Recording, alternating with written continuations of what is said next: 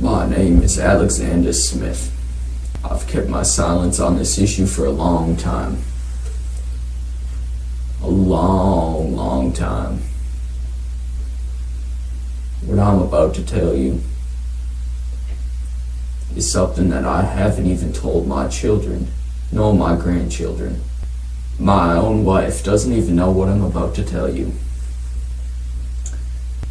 You see, the reason I kept my silence for so long was due to the threats that I got if I exposed my story and if I told what happened, if I told the truth.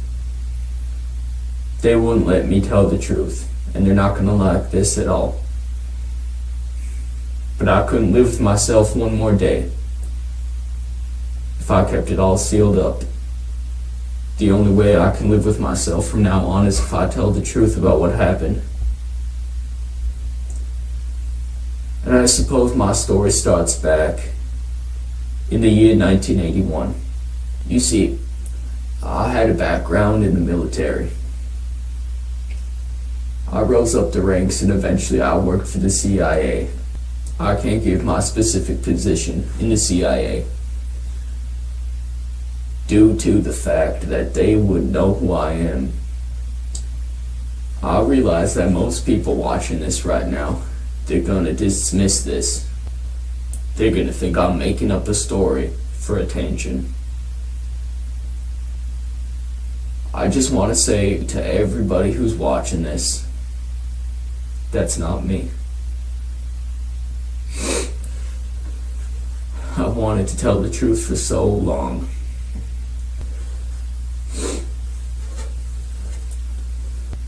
My story starts back in the year 1981.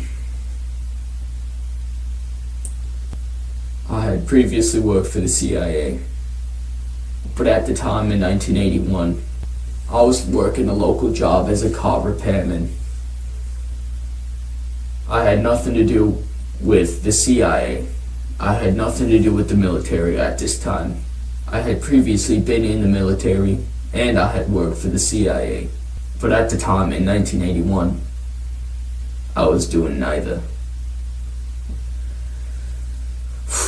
I remember the day.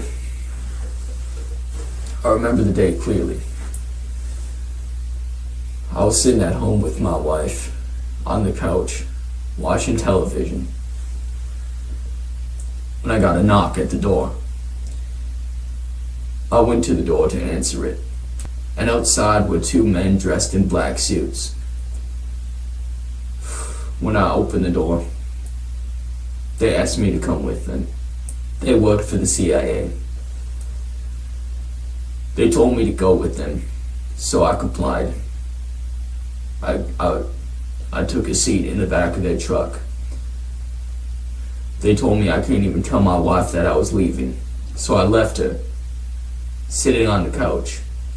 I wasn't to see her for a long time. On the car ride, they explained to me that they can't tell me exactly where we're going. They told me to put on a blindfold so I couldn't know the exact location of where we were going. Eventually the car stopped, and I began to hear helicopter blades going. They told me to keep coming with them, and at the time I was still wearing a blindfold. And soon thereafter, we were in a helicopter flying. After what I would estimate would be about 45 minutes, the helicopter landed. They took off my blindfold. And they told me we were in a top secret military base. They couldn't tell me the exact location of where I was. A few different men wearing black suits ushered me into an underground facility at the base. Now remember, I haven't a clue where this base was. They brought me underground. I had to climb down a very long ladder that went deep underground. And eventually we reached the bottom. I looked around and I saw a very long hallway. They told me to come with them down the hallway. Now, having worked for the Central Intelligence Agency, I had a little bit of an idea of what we were doing. You see, back when I worked for the CIA, they were telling me about this one project in which they would test the limits of space and time itself. And they were working with top scientists on how to solve some of the biggest issues facing our Earth. I wasn't exactly sure what, but I had remembered that I had previously signed up. Now remind you, this was around 10 years before. I worked for the CIA in the 1970s, and they come get me around 10 years later. After walking down this long hallway, there was a room on the right side. They told me to come into the room, and inside the room I saw this contraption with wires, and it was made of metal. Very big contraption. It was a big cube. Wires sticking out, gauges on the side. I didn't know exactly what to think of it. And I remember clear as day, one of the scientists came up and he told the other men wearing the black suits that they could leave. And they stepped out of the room and closed the door. It was just me and this one scientist inside the room.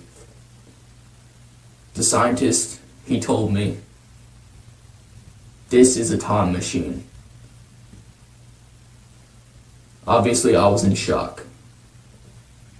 Now, I knew the CIA had developed previous technologies before they came out. It's just how it is. The technologies that you're using right now, like smartphones, they were developed around 30 years prior to them actually being released. So you can only imagine what technologies they have right now. Upon that man telling me it was a time machine, he soon told me that I was going to be the first test subject. I was going to be the first one. He told me there was a high probability of me getting hurt or dying, and that I could not opt out. He reminded me of when I signed up as a test subject for advanced technologies. I complied. He had me put on this metal helmet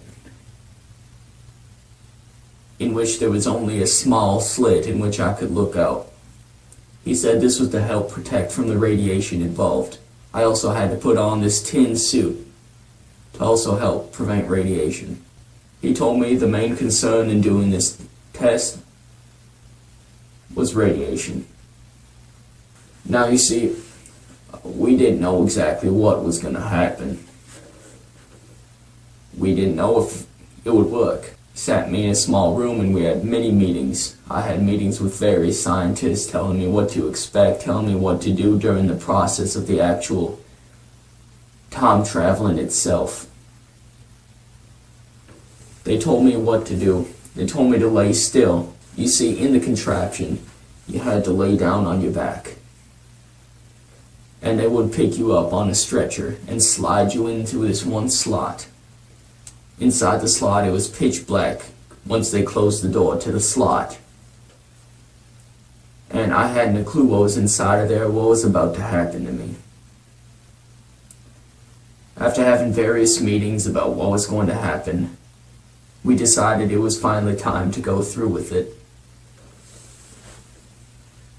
And we were ready for the initial test. I went inside of the machine, as we had previously tested and as we had previously rehearsed. I felt as if I was ready. They told me that if they were ever successful in getting me back, that I could never tell my wife, nor my children, nor my grandchildren, nor nobody. The last thing they want is for me talking to you right now, here today. But I'm going to tell you about my story. So upon being put inside the time machine, it was pitch black and pitch silent. I couldn't hear a thing. Eventually, after about 5 minutes of being inside of there, I started to feel lightheaded. And suddenly, there was flashes of bright light that seemed to be inside my own eyelids. I looked around, laying on my back, and I could see nothing, just white light flashing in my eyes every couple seconds. Eventually, I went unconscious. It was sort of like a fading out. My consciousness sort of faded out. And then I woke up. I was lying on a hospital bed. I thought something had gone wrong with the experiment, and I was still in the year 1981. I looked around, and I was alone in my room. I was alone in this room, and there was a window to my left side.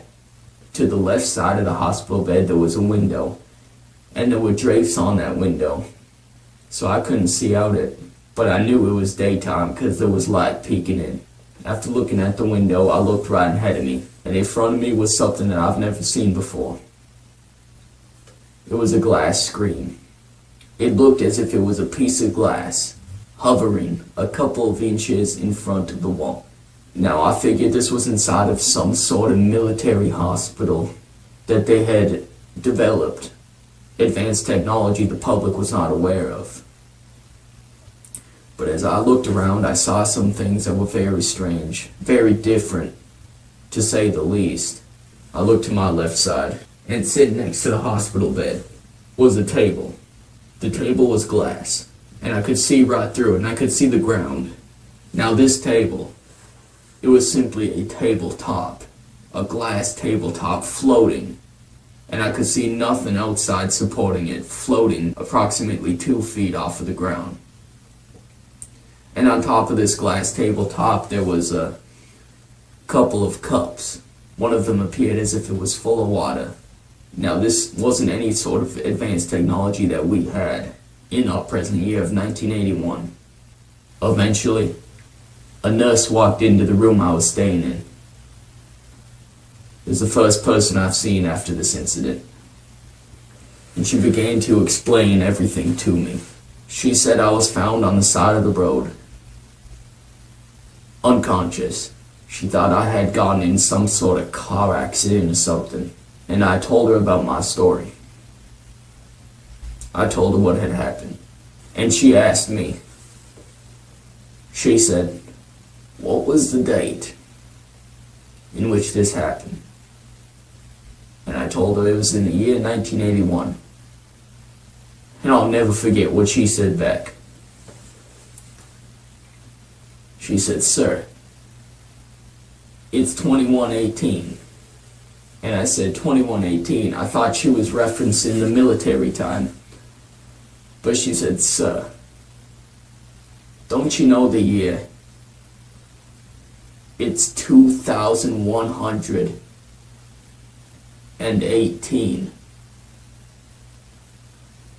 I didn't believe what she was saying at first. I didn't think this actually worked. But given the circumstances that led up to it, I began to accept this. I think she, along with everybody else in that hospital who talked to me, they thought I was crazy. They thought I was making up my story.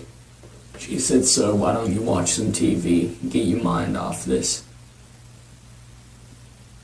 So I saw a remote control, different from any kind of remote control I've seen in 1981. On the side, sitting on that glass table as well. I picked up the remote control, and there was a power button on the top. I hit that button, and the glass that was floating in front of the wall, it turned into a screen. And there was television shows I never heard of playing on that screen. And when I switched to one of the news channels, I read the date. The date read November 17th, 2118. This was hard to believe. It was hard to accept. I thought I was in a dream. And near nobody in the future believed me. I realized I had to get out of this hospital. I was completely fine. I felt okay.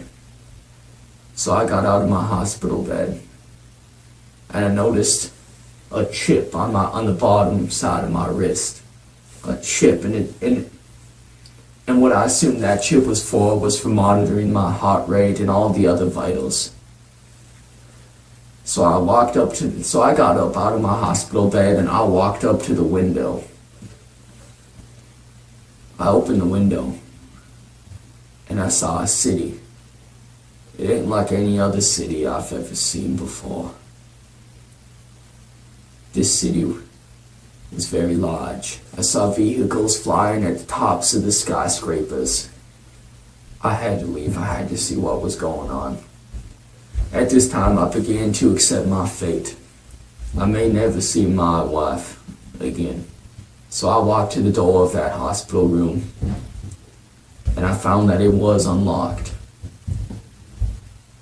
So I opened the door. I was still wearing the same exact clothes in which I was wearing in the year 1981. I walked out of that room and I walked down a long hallway. I noticed an elevator. And the elevator looked nearly the exact same as the elevators that you see today. The buttons maybe looked a little bit more futuristic. But apart from that, it looked like any standard elevator. I got in that elevator and I hit the button to go to floor 1. Apparently I was on floor 6. I will admit the elevator was quite fast and I was on floor 1 before I knew it. The glass doors of the elevator opened and I saw the lobby of this hospital in which I was in. Nearly everybody appeared to be dressed in white. They were all wearing white clothes and they appeared to be looking at me strangely. I went up to the front desk of this hospital and I asked the lady who was standing there, who was wearing all blue. The patients appeared to be all wearing white clothes, but this lady who was working at the front desk was wearing all blue. And it appeared as if all the other hospital employees were also wearing these blue uniforms. Not like the blue uniforms you'd see in a hospital today.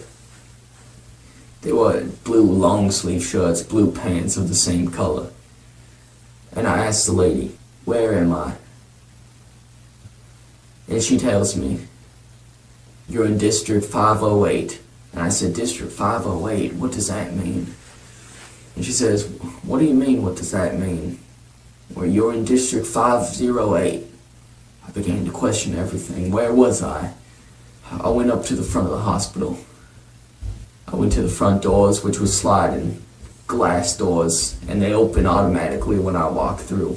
And I realized I was on the outskirts of the city. This city with buildings I ain't never seen before. And I saw a sign saying District 508. And at the bottom of the sign I read in very small text. It said, District 508 of the Yavis Empire. I realized I was not in the United States. I was in a new place. I didn't know what this Yavis Empire meant. But I knew I had to come home. So I walked around the city a bit. It's a very strange city. I looked above me and I could see buses floating in the sky. I wasn't sure about how any of the technology worked, but I saw buses and cars flying in the sky above me. The streets down low were open. You could walk. Anybody could walk, and it was full of pedestrians and people biking, but there was no cars at the base level. All the cars and all the other transportation was above, going in between the skyscrapers. And much of the skyscrapers appeared to be made of glass. They were all very transparent. And they were all very tall. Much taller than any skyscraper you'd see in New York. So I realized I was in the year 2118. I had no clue of where I was, or if I would ever get back to see my family again. In accordance to seeing people walking on the very base level of these streets, which were essentially one giant sidewalk in between all of the buildings in which people could walk on. In accordance to seeing people on these giant sidewalks or streets, I also saw robots. And such robots appeared to be floating a foot or two off the ground. And and they appeared to look quite like humans, except they didn't have legs, and they were floating up off the ground. I went up to a random man on the street, and I says to him, "You need to listen to me. I know you're not going to believe what I'm about to tell you, but I'm a time traveler." And he simply says to me, "Okay," as if he hears it every day. And I asks him, "What year was time travel developed?" And he tells me it was developed in the year 2028. 2028, he says. And I says, "No, I'm a time traveler, and I travel from the year 1981. He looks at me strangely and he says, "But they taught me time travel was developed." So both of us were confused. I had to get back. So upon walking around, I went up to one of the robots. And I says, "Excuse me." And it turns around and looks at me. It looked like any other ordinary person, except it didn't have legs and it was floating off the ground. And it turns around and looks at me. And I says, "Excuse me, how can I time travel?" And the robot says, "Well, sir, you need to go to the nearest time travel agency." And I says, "Time travel agency, where can I find that?" And she gave me this little glass tablet type of thing, and it had directions on it. And it was updated in real time as I was walking with it. It had a purple line guiding me to my location, essentially a small nap on a piece of glass, very lightweight. And it also appeared to be scratch resistant. So I followed the line in real time, and it brought me down a couple streets. A few blocks away there was this one building, not the biggest building, but still a skyscraper nonetheless. And I read time travel agency across the top of the building. So I went inside this building, and there was a man at the counter. I wasn't sure if it was really a man or if it was one of them robots. But the robots, they appeared to talk in the same manner that people do. I couldn't distinguish any one of them robots apart from the people if it weren't for the fact that they were floating a couple feet off the ground and that they didn't have legs.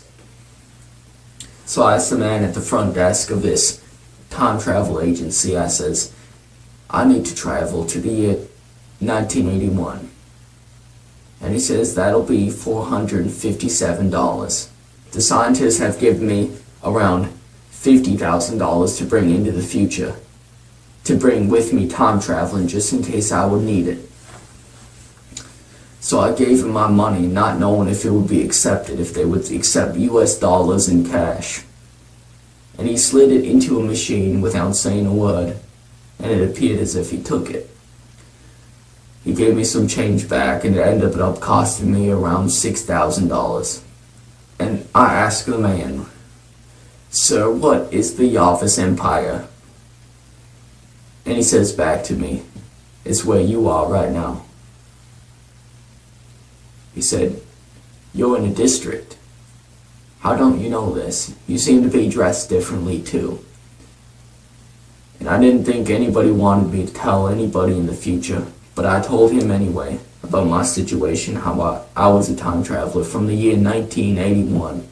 He had a skeptical look on his face, but I think he believed me deep down. So I get into a very fancy white and blue type of machine with no windows on it, a white and blue rectangular prism, very large. You could seat maybe 50 people, and I was the only one going into this machine. He brought me up a couple flights of stairs to get into it. And I sat down in it, and it began to shake. And eventually, I once again went unconscious. And I woke up on the side of the street in Los Angeles. It appeared as if it appeared back in 1981. And I thought it had maybe worked. And I go around and I ask a few homeless people, "What year am I in?" And he tells me 1981, so it appears as if it had worked. You see, the issue here is I lived on the other side of the United States, so I simply took a flight to get back home. And I was contacted by the Central Intelligence Agency not too long after. And they asked me they once again took me from my home, and I could not tell my wife any of this. Asked me all sorts of questions, and I told them everything I knew. You see, I also had a bag with me that I was going to take a camera, and upon other things, food, and anything else I might need. However, the bag was not successful in being teleported, for lack of a better word, into the future. It was only me, my clothes, and everything on my clothes in my pockets, which is where I kept my cash. I told them everything I knew, and I had to swear to them that I would never tell anybody. You see, I couldn't live with myself anymore, and I had to tell people about this. Just so my family and everybody else out there knows the truth. I think the truth is the most important thing, and I want to thank you for listening to my story, because my sole goal from now on is to tell the truth. Whether that truth may be hard to believe for some people, or not, I'm unsure of whether they'll hunt me down and find me. Yes, thank you for having me. It was nice to meet you.